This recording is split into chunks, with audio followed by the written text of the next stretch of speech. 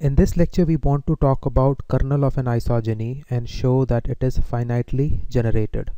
But before that, let us fix some notation and emphasize that this kernel of isogeny makes sense. So endomorphism of elliptic curve is nothing but homomorphisms from E to E. So we have already seen that there is a group structure on E. So more precisely, you can say this is nothing but isogenies from E to E. And these isogenies, they will form a ring under addition and multiplication. So you add two isogenies over a point, you can get like this, and you can multiply them like this. So this is the definition for endomorphism of E. So again, this is nothing but set of isogenies from E to E which form a ring. So which is a ring under addition and multiplication. So now let us come to the result which we want to prove in this lecture. So say we are given an isogeny from one elliptic curve E1 to another elliptic curve E2, and this isogeny is given in a standard form over some field K. So this phi, we have seen this before, P over Q and S over T Y. So this is our standard form. So first lemma which we want to discuss is this. So say we are given in this isogeny from elliptic curve E1 to elliptic curve E2, and this is isogeny is given a standard form like this. So the first curve E1k is y square equals to f1x, and second curve is say y square equals to f2x. So then this denominator here, you cube it, this will divide square of this. So q cube divides t square, and this t square of this will divide q cube times f1. So this t square will divide this denominator cubed, but now multiplied with this f1 right here. Moreover, this is important, both q and t, these two, have the same set of roots in closure of k. So this elliptic curve is defined over k. Both these denominators have the same set of roots in the closure of k. So this is kind of surprising fact. So now the important corollary. So what is the kernel of the isogeny? So kernel of the isogeny is obviously, you can think of it in terms of group structure. So precisely those elements which will get mapped to 0 of elliptic curve 2. So kernel of phi is precisely, concretely from here, is precisely those points at which this denominator vanishes. So we just focused on this denominator. So we only worried about the roots of the denominator. So obviously we know that q and t have the same set of roots, but here we are saying just this q. So obviously if q is vanishing, t will also vanish because they have the same set of roots. So where x is affine. So x we are writing in affine form AB1, that is, we are writing in projective form. So we are writing in projective form. So again, we are saying that q and t have the same set of roots, but the multiplicity of these roots in q and t might be different. And once you know that the kernel of the isogeny is given just by the roots of this denominator here of the first term, so we are only focused on the first term and the denominator of the first term, then you can say it is finitely generated. So kernel is finitely generated subgroup of this E1 k bar. So now we can see this corollary simply comes from the corollary above. So you know that kernel of phi from here is generated by the roots of this polynomial, because you have to have this polynomial equal to 0. So q of x will have at most degree q of x roots in k bar. So there are only finite roots because degree of q of x is finite, it is a polynomial. And if you plug in each root in our elliptic curve equation, you can get at most correspondingly 2 points. So say you have root rho, you plug it in here, you can get y as at most this. But all the rows have a finite number, so at most you will get twice the number of roots as a points in the kernel of phi. So you can easily see the kernel of phi is finitely generated subgroup, and this subgroup is essentially generated by the roots of this q of x, and roots are finite because the degree here is finite. So let us now prove this lemma first. So let E2 be given as y square equals to x cube plus ax plus b. So plug in these values of isogeny here. So for y, you plug in this value. So for y square, you get s by ty squared. For x, you plug in p over q. So for x, we are plugging in p over q. So again, for x, you have p over q, and so on. Now for y square, you set it equal to f of 1. So because this isogeny is acting on E1, and for E1, you have this y square equals to f of 1. So this y square you are replacing by f of 1. And you clear the denominator. So to clear the denominators, you multiply this entire thing out by t square times q cube.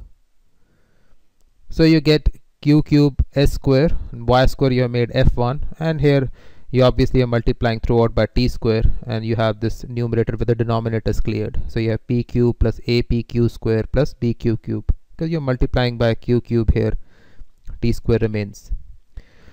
Now when we constructed this standard form, we know that p and q are relatively prime and s and t are relatively prime to each other. Now since p and q are relatively prime, so this q cannot divide this entire term because it has p cube in it, and q cannot divide this term because you have a factor here adding. So q cube has no choice but to divide t square. So you have q cube divides t square. Similarly here, this t and s are relatively prime by construction. So t square doesn't have a choice but to divide q cube times f1. So t square divides q cube times f1. And that is precisely what we had to prove in the first part. Q cube divides t square, and then t square divides q cube f1. Now we have to show both q and t have the same set of roots. Now first notice that every root of q is a root of t. So from here, you know that q cube divides t square, but 3 does not divide 2. So it has to be the case that q cube divides t. So if you are a root of q, then you have to be root of t. So this is clear. Now focus on the second equation. That is t square divides q cube f1. So there is a square here. That means there is a double root. So every root of t is a double root of q cube of f1. But E1 is a non-singular curve. So the condition of non-singularity is very important, because this would essentially say that there are no double roots in it, because it is a smooth curve, so the dimension wouldn't jump. So this we talked about in tangent spaces in algebraic geometry. So since elliptic curve is non-singular, it does not have double roots. So if you have a root of t, it will occur at most once in f of 1. But there is a double root, so the other root has to lie in q cube. So the possibly second root. So if the first root, even if it lies in f1, the second root must belong to q cube, and therefore it has to belong to q.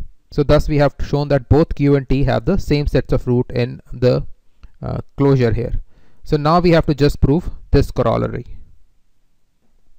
Now we want to prove this corollary. Essentially we want to say that the kernel of phi is generated precisely by the roots of this denominator, and where x is in affine form like this. So for this corollary we need this lemma. So first we start by putting this isogeny in a projective form. So in a projective form we have to write it as x naught, y naught, z naught, and this is the x naught y term, and z naught is 1, just like here in projective form. So first you clear the denominators here, multiply it throughout by q times t, and you get something like this. So now rho is the common root of both q and t, and q cube divides t square. So this we had shown before. So rho occurs more times in t than in q as a root, because q cube is dividing t square. So rho has to occur more times in q compared to t. So now what you can do is you can start dividing by x minus rho of c. So you start factoring out this root rho. So if there was just we were just working in x and y coordinates, then this would be x minus z, but since we are working in projective coordinates, this is x minus rho of c. So you keep on factoring it out. So at some point in time you will completely factor out this root out of q, but it will still remain in the first term and in the second term. So if you plug in this value rho b1, because this rho is here, this will give you 0 in the first term, because t still has some roots remaining, because it contains more multiplicity of rho. So rho occurs more times in t, and here it's also t is there, so therefore rho will occur here also still, even if you factor everything out corresponding to q. So this will also give you 0. So you have 0 1 0 is the mapping, and we have already assigned this 0 1 0 as the 0 of the group living on elliptic curve. So this is the 0 of the group living on elliptic curve too. So this was our convention by definition. 0 1 0 is this. So we have considered this case. The second case we want to consider is, what if this b is 0? So now there was any b, what if this b is 0? Now if b is 0, so that means the y term is 0. So this is the b sits right here. So y is 0, you plug it in here, you get 0 is equal to f of x. So the rho is root of f of x, but we are working with non-singular curves. Therefore this rho cannot be a double root of f of x. So again we are talking about this point rho b1. So this point sits on the curve. So if b is a 0 corresponding to y, so this rho has to correspond to x. So that's how you get 0 is equal to f of rho. But this rho, as I said before, is not a double root. So now again we had this form. Now you multiply it throughout by y times z. So this entire thing you multiply by y times z. So this is what you get, pt yz, then you get y square z, you get qt yz.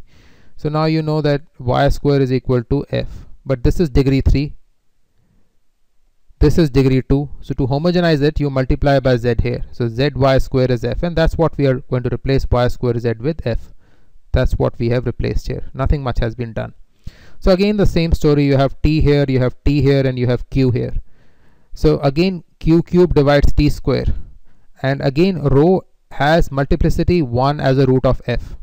So again you can keep factoring out the roots. You keep on factoring out the roots, you factor out all the roots corresponding to q.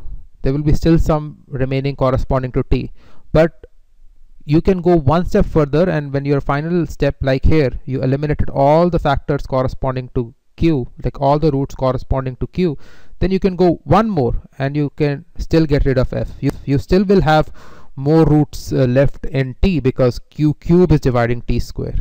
So we can factor out the roots again by dividing with x minus rho of c. So again, if you have factored out all the roots, there will be still some rho remaining here, some rho remaining here. So if you plug in that rho b1, again this term will be 0 here, it will be 0 here, you will have 1 here. So again this will be 0 1 0, and 0 1 0 is the 0 of the group, which we write like this on the elliptic curve. So this was the definition of our 0 of the group. So we have now shown that if rho is the root of q of x, then you get a kernel, and the kernel is of the form a b1, where a is our root rho.